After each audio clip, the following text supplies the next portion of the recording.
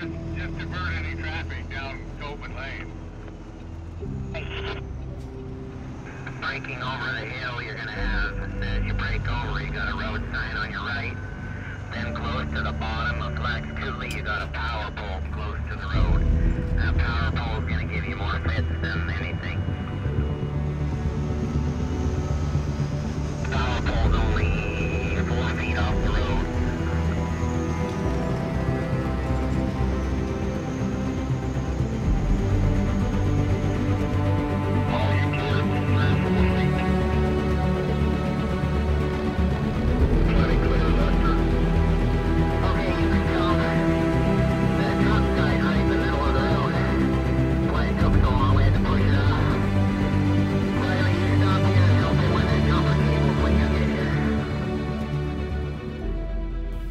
I enjoy it. A lot of stuff can happen in a typical day in the harvest fields of Montana.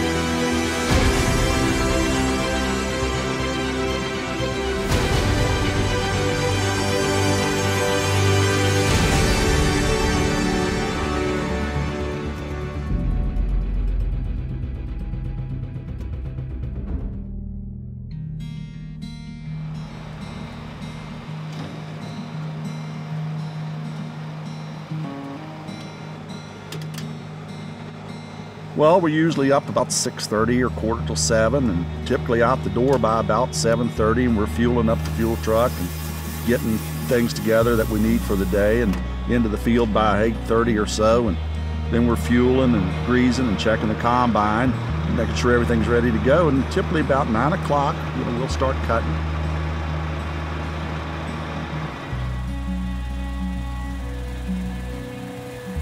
The modern machinery that's came into agriculture is actually phenomenal as far as being able to be more efficient. Basically, what a lot of it is just making your harvest more productive.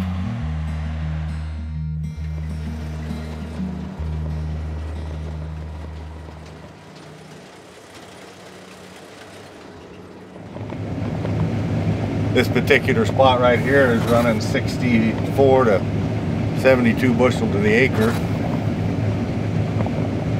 which is pretty exceptional spot. The whole field will probably average around the mid-50s. That means I went through a green spot and it made a funny racket. This thing is almost idiot-proof because it won't let you do things you're not supposed to do. That was basically telling me my engine RPM had pulled down enough that you better be cautious. This new combine of Lester's with the GPS guidance on it, and the fact that that 40-foot head can run through that grain and not miss but an inch, that header is plumb full, and that big machine's just processing the grain, and that's just amazing, to watch that thing work. You want to put a little more on me, or? Well, if you want to, just go get rid of what you got. My job is to shuttle the grain from the combine in the grain cart across the field to the trucks who are parked, in the edge of the field, so they don't have to run across all the stubble and get all that stuff up in their radiators. And Lester first told me, he said, your job is to make sure the combines don't stop. So I try to make sure I'm set up and, picking up the full combine when he's good and full, and then most of the time I have to go get a dump off of the other combine, whether he's full or not, and then make the run across the field to the trucks. We use a grain cart to load on as the combine never has to stop. Probably one of the handiest and best tools that a farmer can have as far as cutting grain anyway. Well, we're pulling up to a truck to unload, and we got to get close enough to the truck, but not too close. Make sure our auger tube will fold out. That should put us in position to start filling again. So now we'll put our auger out. Now let's turn the PTO on, which runs the auger. Let's get her up to RPM speed. All right. Now we're going to open the gate and start filling the truck. So Sam originally discovered this place when he had some buddies come back to him in Virginia. They came out here hunting and just fell in love with the area and with the people. And so he drives all the way from Virginia to come up here and help us harvest. And then he also drives from Virginia every other year to come up here and hunt and enjoy the outdoors. Well, this is very unique country out here in the Missouri Breaks. We have very few acres that actually lays flat. Everything's either up and down or around the edge of the breaks, and you have a variety of challenges as an operator because the fields are so irregular. But you also have the ability to look down in the big canyons and see a variety of wildlife, and so for that reason, sometimes you can get distracted at looking at the wildlife.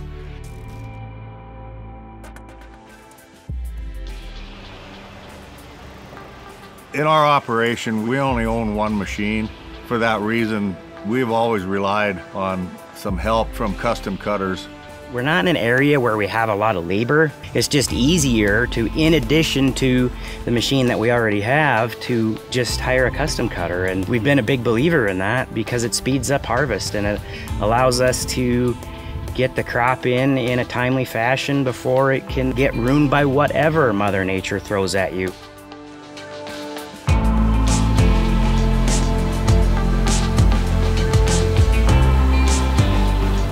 Well, probably after about the second or third year I was here, I'd kind of figured out what I was supposed to be doing. And when the custom cutters showed up one year, they were all a bunch of little young guys. And even though they'd cut, thousands and thousands of acres from Oklahoma to Montana, I kind of lined them up one day and I said, hey, we're going to do this way in the field this year. We're going to make sure that the combines get spaced out. We're going to use the wind in our favor.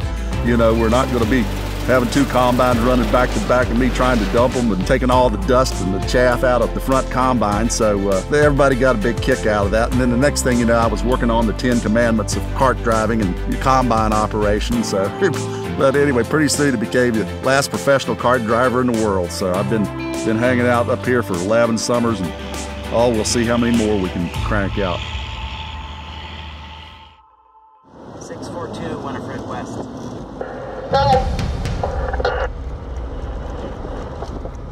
Without radio contact. Has there been a report of a fire? Summary, I have 2 trucks headed that way right now.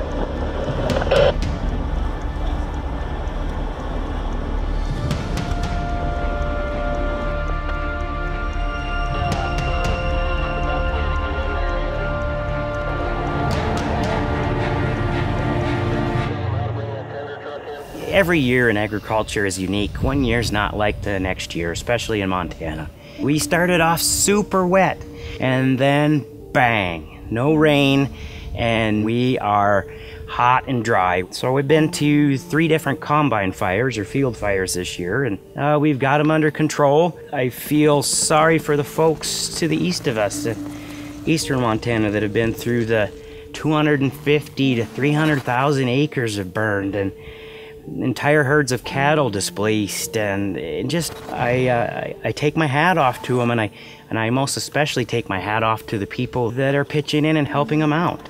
Amen to that.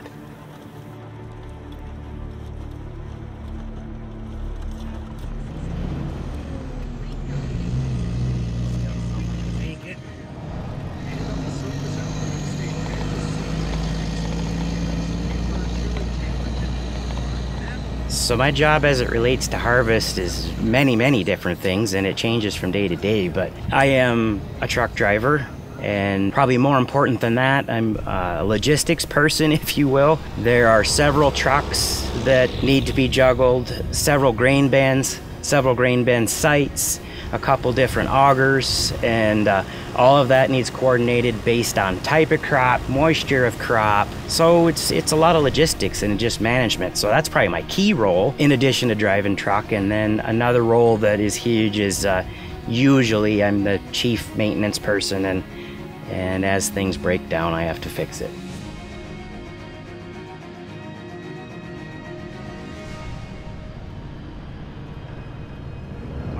Montana, which is about 68 miles from home, delivering wheat on a forward contract. So this is straight off the combine to the elevator. So I'm gonna sit here and eat whoopie pies, and my cameraman is gonna get out and open the tarp, because it's a rule. You cannot pull onto the scale unless your tarp is open. Reason for that is they have a hydraulic probe that will come over and probe both hoppers for a sample. This is where you pull up to this thing and you get a lottery ticket. Find out whether you won the lottery or not.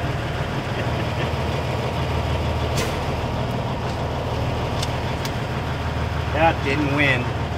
Gonna have to keep farming.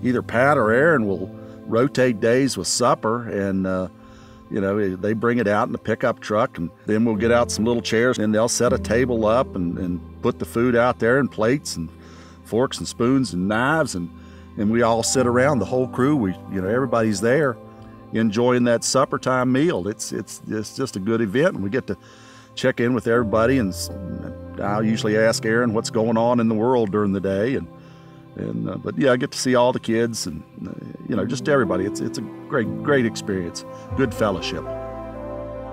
We have to eat our chicken noodles and carrots, and you got to eat it on the mashed potatoes. So it looks pretty yummy. So we're gonna try. We're not gonna mess with it, but noodles and mashed potatoes. A little starch on starch here. Hey, but it's pretty darn good. Mm-hmm. Mm-hmm.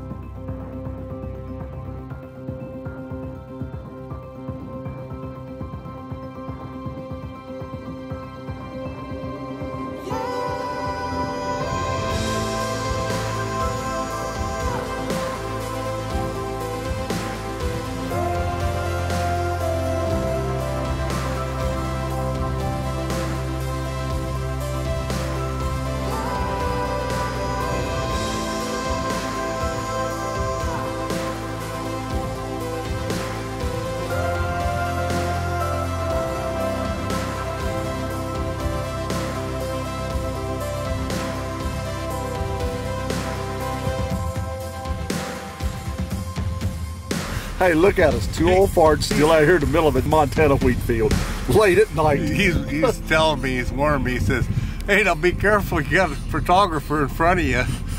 Right here when we got done unloading. I said, yeah, damn paparazzi's always in the way. Any farmer will tell you that he has to make money at being in the farming game. And that is part of the operation. But when you really look at it, agriculture is all about feeding our country and a lot of other countries in this world market that we're in right now.